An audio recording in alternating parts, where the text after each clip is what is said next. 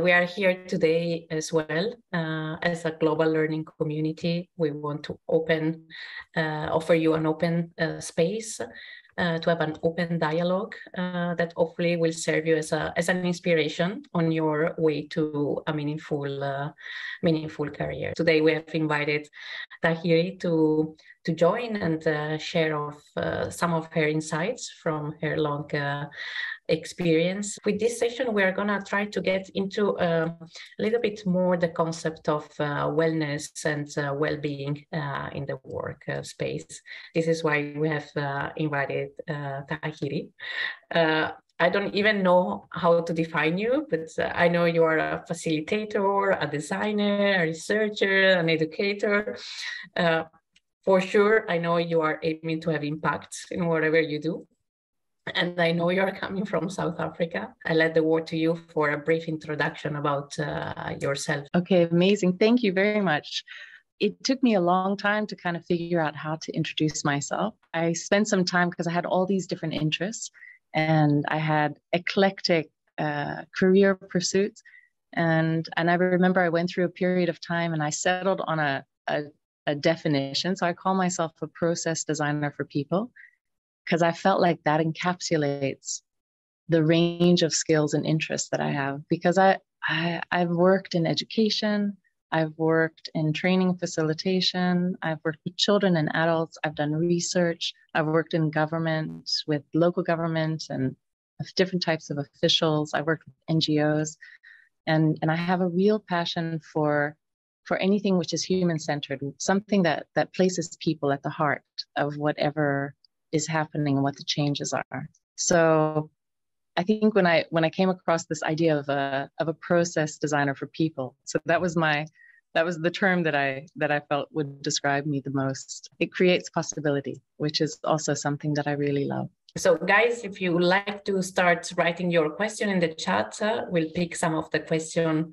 I just break the ice with one of my question to Tahirih, because I have read in your curriculum and background several times that you define yourself as an advocate, right, for human-centered intervention, which sounds very cool. And I would love you to explain to us what it means to you. You know, I discovered I didn't know about human-centered interventions, and I only came across it after I had been doing some work, and I did some work with a clinic for about a year, and I was supporting them, and I was trying to make sense of what work I had gone through, and I came across human-centered design, and it was this whole idea that you basically place people at the center of whatever it is that you do, and you look at their needs, and whatever decisions or interventions or processes that you design, it's based on the end user. And so you can't imagine an intervention for a team of people without consulting them. They have to be part of the process of thinking, of contributing and shaping it, because it makes it so much more dynamic. And so what I've seen in a lot of companies or communities and organizations is often people decide who are the experts, who are the ones that hold the knowledge. And then they sit down and they design an intervention. And they often don't consult the people that they're designing the intervention for. Or they're designing a product or a service, and they do it as the expert. Oh, I'm the expert, I have the information. We had a group of experts, we pulled them together, we had a conversation, and then we decided what was the best process. And it just rarely works. And the ones that I've seen are the most effective is you pull together the group of people that you want to work with and that you want to support, and you have a really open, honest conversation with them, and you ask them, what are your needs? What is it that you want? How do you want to be supported? What would have an impact on you? And then that becomes the beginning of your process. And so I've really been an advocate for that, because for some reason, I'm not entirely sure, but it's difficult for businesses to accept it.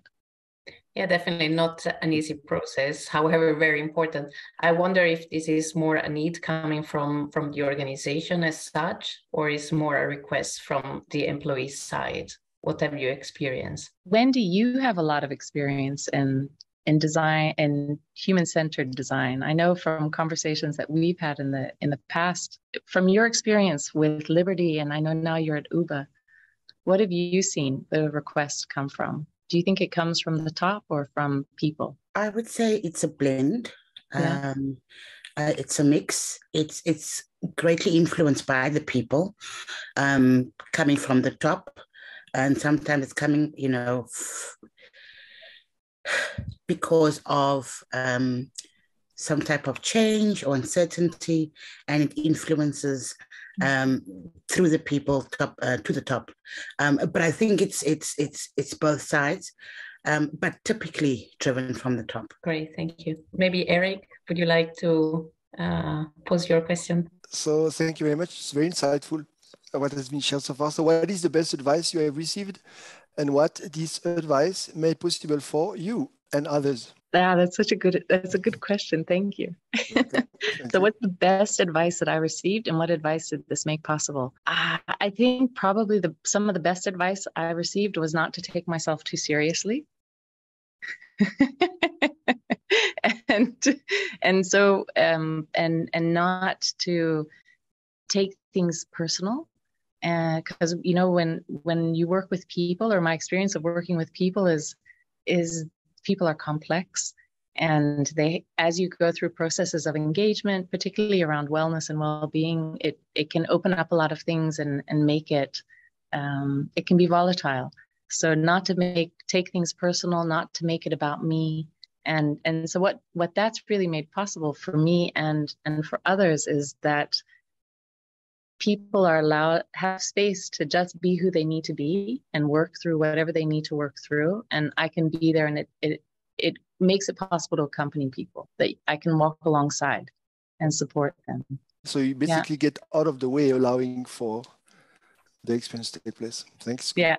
It's a great piece of advice, but sometimes you feel right that you are taking it too seriously. Let me go a little bit deeper on that. Once you feel that, what do you actually do concretely not to take it too seriously?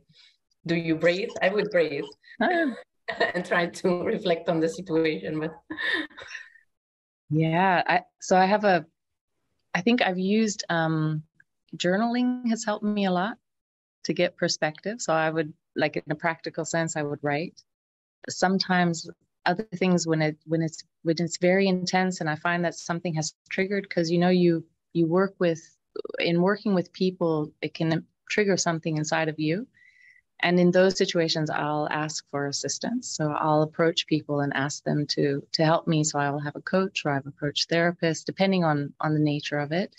But again, what I found is preparation before going into engagements is really important, and making sure that I'm clear when I go into an engagement about why I'm there, what role am I playing, what is the outcome that people are looking for, so that I always make sure that I make it about the people that I'm interacting with and the outcome that they seek, and I position myself as the person who's there to support them.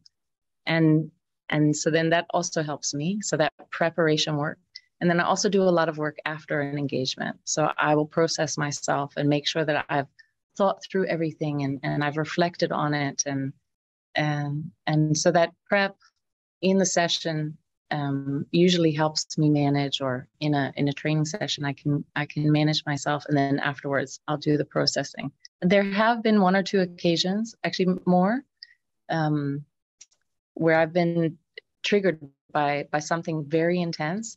And in those times, I'll be honest and ask for some time out and just give myself space to say, I need a bit of a break. Why don't we take a break or give ourselves some space? And I think that it's really important to be honest with yourself and see, what are you going through? What is it that has happened in you, and how you've been triggered, so that you can have that self-awareness. And so that's been very hard. So I've had some very interesting conversations with myself to be able to step back and acknowledge what's going on. So if I see that I'm being too controlling, or that I've been irritated by something, or you know, to just really be honest is helpful. Thank you for your honesty on those difficult moments, because it's not always easy, right? We are whole human. And I think with your answer, you have probably also given a piece of advice to the young adults. Rhonda was asking in the chat if you could share some tools or advices to all these young people that are reflecting on meaningful career. Let me also ask you if you feel that you have fulfilled your need of a meaningful career. Do you think you have already achieved that meaningful career you were looking for, or if you are still in the process? No, I feel like I've been able to achieve a meaningful career many times over. And so I'm really grateful for it, because the environments that I've been able to work in and the people that I've been able to work with, they've just been incredible.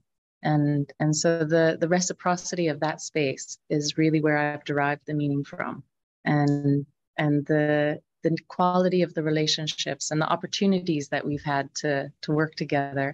It's almost like it's an ongoing process of meaning, and I'm very grateful for that. I think advice to young people. I was just talking about it today with some young people here where I am in Rotterdam. And one of the things that stood out for me was we were talking about what it means to be successful and what are the indicators of success. And I think my advice to young people is to really spend some time and think about what does it mean to be successful to them, and what do they think happiness is connected to. And not necessarily assume that what people are telling them is what's going to make them happy. So they can look around at the world that they're in and the people that they're interacting with and make some of their own decisions after they've reflected on it, and then use that as a guide. So if they've decided that success means to have high quality relationships, then they can begin to start making some decisions about how they would implement that and make sure that that shows up in their life. If they've decided that having work that's meaningful and it has a real impact on the world around them, then they should explore it and see what opportunities are available to them. But I think there's a lot in that space of what does it mean to be successful.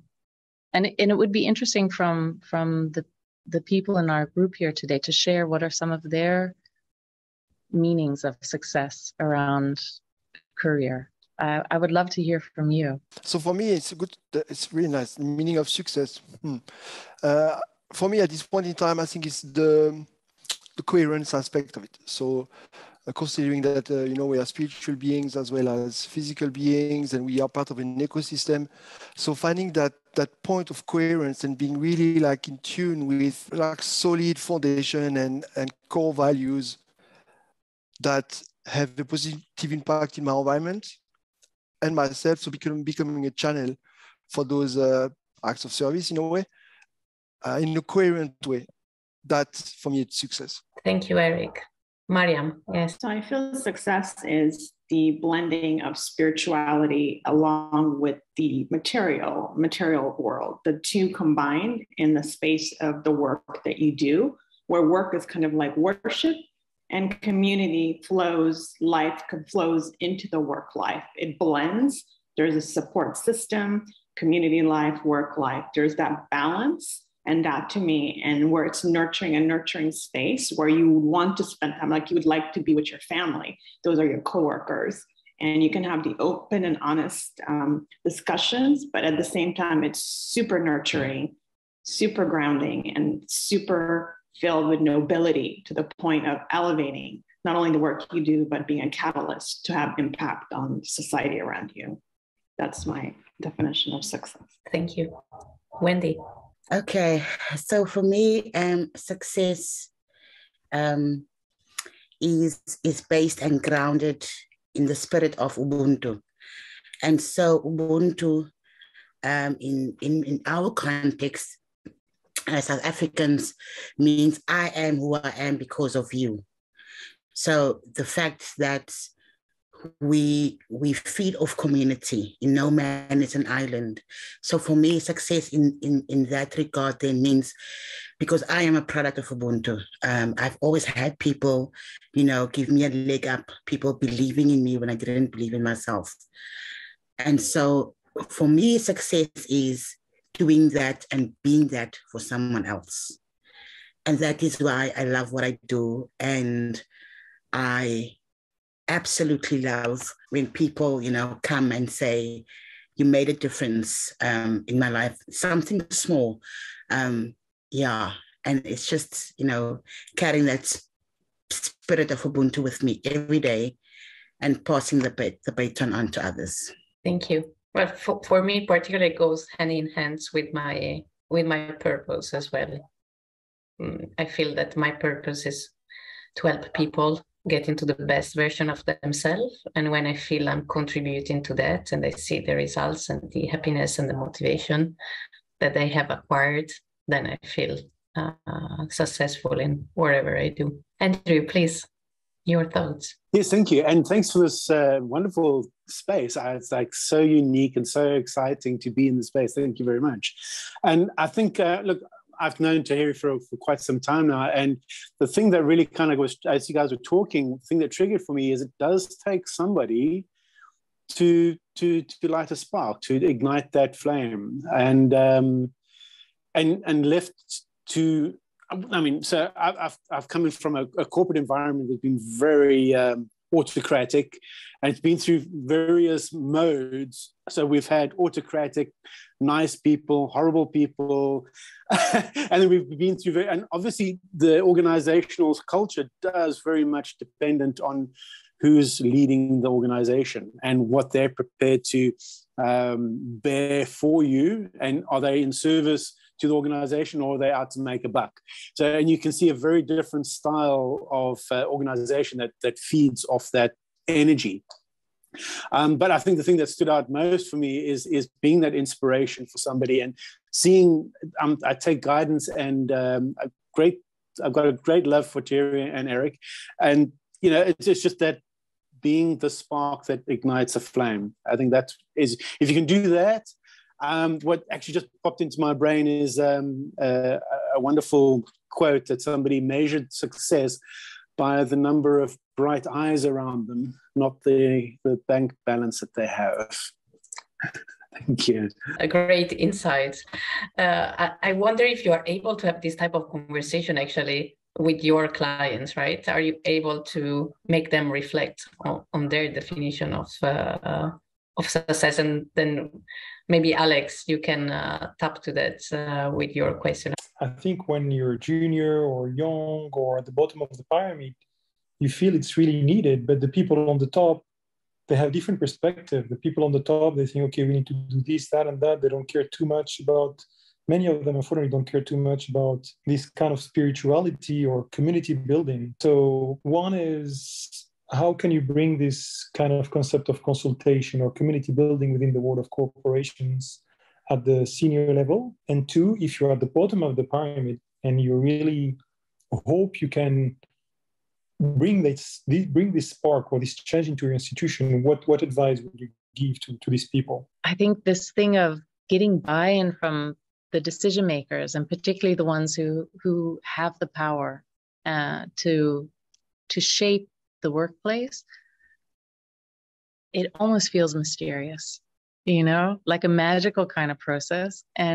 But what I can share is some of the things that I've tried and some of the things that I've seen work. So one of the things that I've learned is that influencing your environment is the same. It doesn't matter who you're influencing. So there's nothing special about people at the top. I think one of the mistakes that we make is we think that because people are in the C-suite or they're in a senior management level, they need to be treated differently. But influence is influence, and buy-in is buy-in.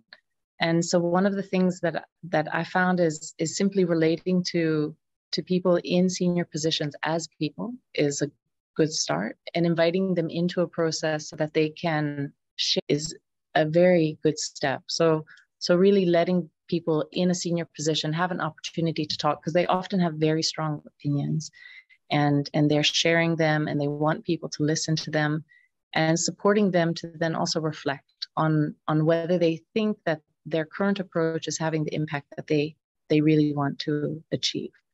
So that's if you have an opportunity to have an engagement like that and you have access to them. I would just see them as another human being, talk to them, and invite them to share their ideas and to reflect, do they think it's having the impact that they want to achieve?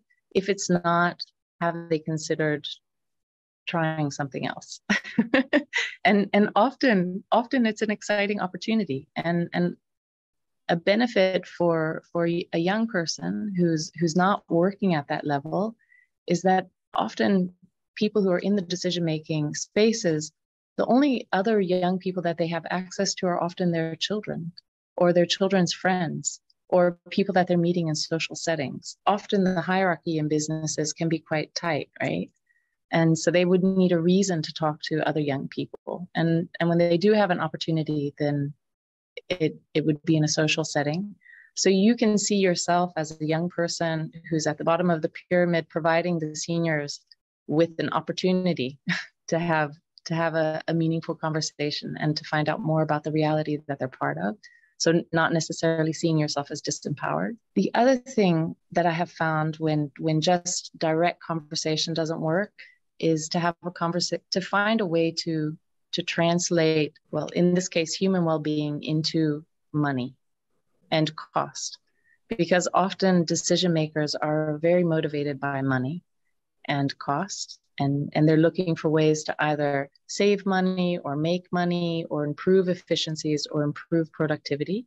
So if you can look at your perspective and what you think should happen and find a way to link it to the strategic objectives of the company or the work environment that you're involved in and attach some sort of monetary value to it, it is often a very interesting conversation. So for example, if there's high levels of disengagement in your organization, you can look at HR metrics. So how many days are staff absent from work and cost it? How much sick leave are people taking? What's productivity levels? What are those like? What's your staff turnover? How long are people staying at an organization? So all of these things can be, usually within an HR space, this type of stuff is tracked. It's not always shared. Sometimes, depending on the culture within the organization, it can be kept quite tight. If you talk to people, you can begin to collect anecdotal information and then use that information to at least initiate conversations. So those are two of the things that I found helpful. Yeah, thank you so much. And just on the last point, so I understand the outcome, like, for example, more turnover or more sick leaves, etc. But how can you quantify like this kind of spirituality? How can you say that some corporations, how can you quantify this aspect that some corporations are much more focused on their employees than others, or are more into community building within their corporations than others? And I wonder, like, ultimately, there is a certain correlation which we can prove. And if we can prove that correlation, makes it even easier for the C-suite or the shareholders to take action. Yeah, one of the things that we were going to do is an impact assessment around wellness at the organization that I was working with, because we started collecting indicators. And what was interesting was the indicators that we started seeing were largely in the personal life. So people, as a result of wellness or well-being related interventions, they were improving the quality of their personal life. But when I had conversations with the managers that I was working with, they were interested in productivity.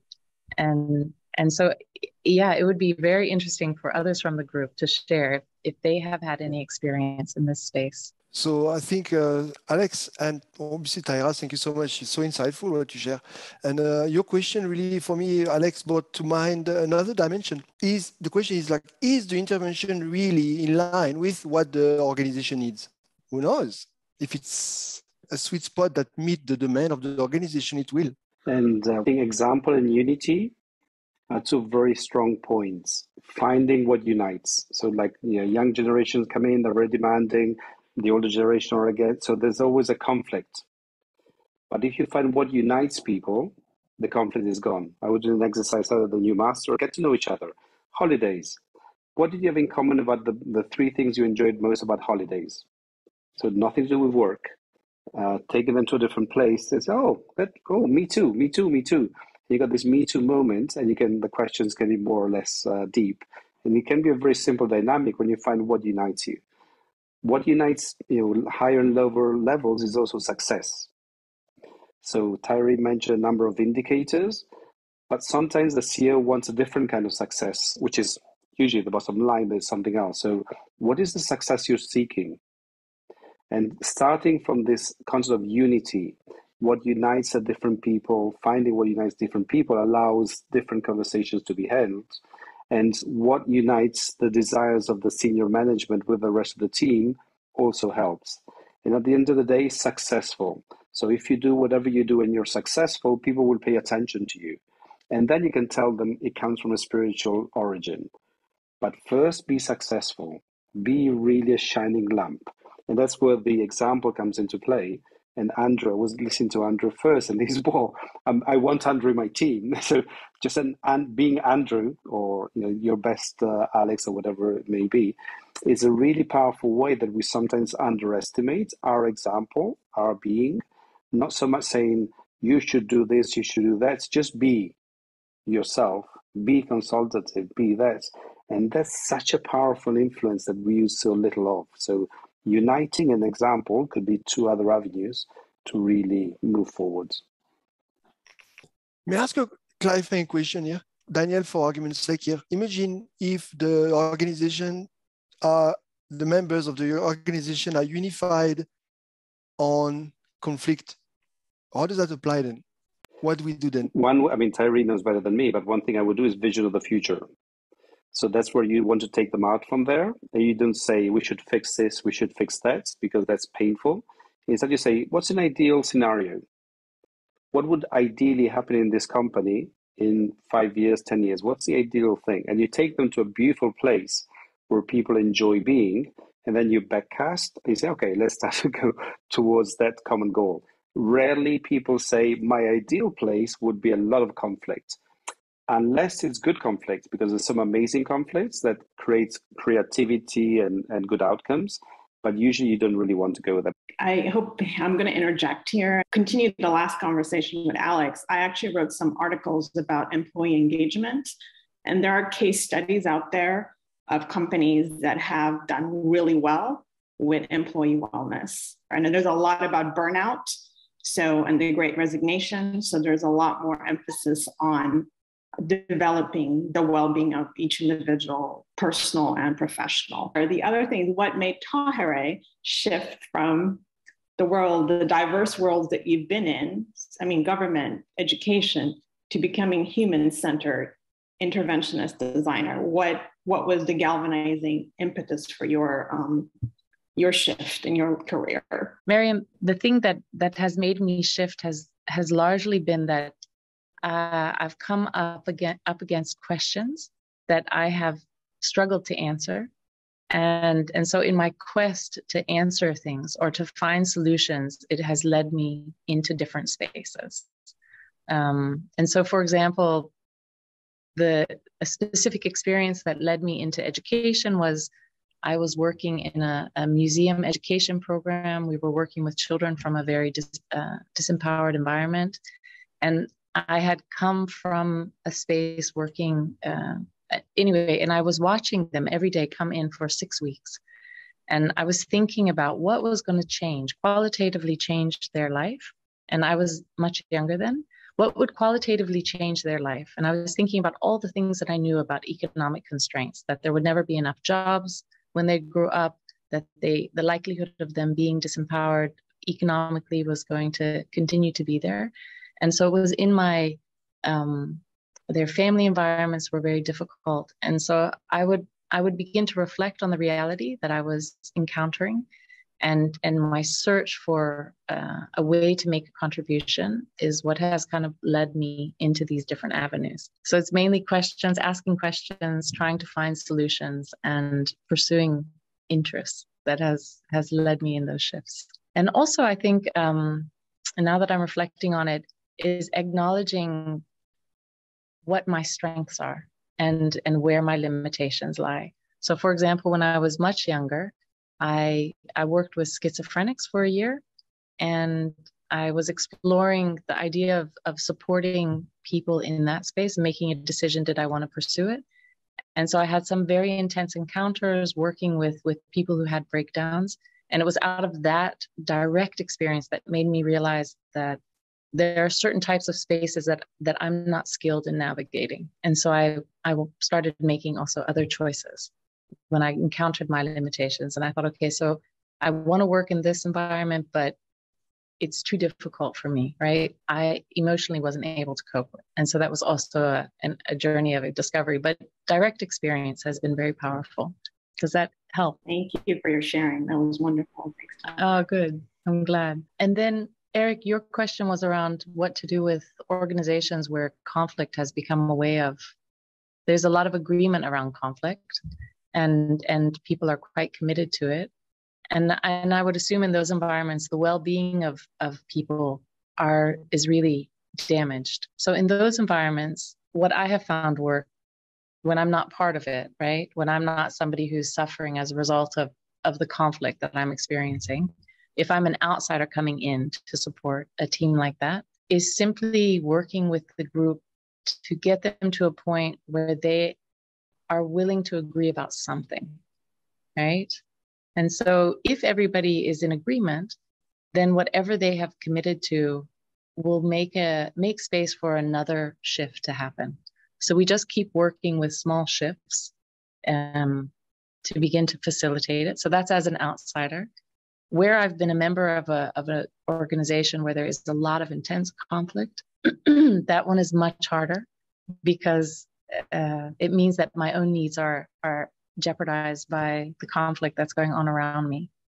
And so what I've done with those is try to manage upward and influence the environment from the bottom up and begin to build groups of people that are unified and connected around things that are positive, and to try and create pockets of unity within the organization so we can begin to experiment with creating a different work experience, right? That over time, those small pockets would begin to coalesce and become a source of change within the organization. Because I think when you have that agreement and commitment to conflict, it makes it very difficult to tackle it head on because it just invites more resistance. But I took the concept of yeast and bread, which I love. And so I think if you get lots of bubbles of unity happening, then it sort of disrupts it. And then over time, maybe it'll be like a Coke and it'll just kind of flow over. Thank you, Tahirih, for all the insights. Over to you, Wendy. My question is similar to Eric's initial question, just slightly different. So, Tahirih, I want to know a lesson or a value that someone that you hold in high regard. So a lesson that someone taught you or a value that someone taught you. Sure, that's a good question. It's hard to choose. I think I'm going to say it's a teacher. So I had a wonderful teacher at school, my English teacher. And I think one of the things that she taught me was that it's okay to be myself.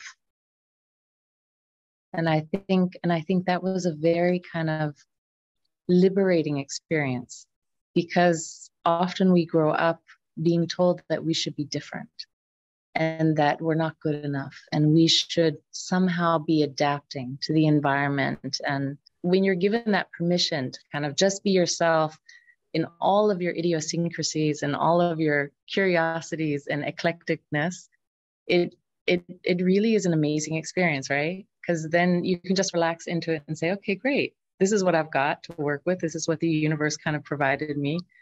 Let me see what I can do with it. And I loved that. And I've kind of tried to carry that on into all of the engagements and sessions that I've had, or whenever I work with people, is that we come with our God-given talents. And I think that's part of wellness and well-being. And I've been a firm believer in it is if we embrace our strengths and stop worrying about our weaknesses or the things that we're missing, then it gives us so much more to work with, right? And we can begin to develop that and build it, and it helps us begin to see the strengths and what other people also have. So it's okay to be who you are, whatever that is.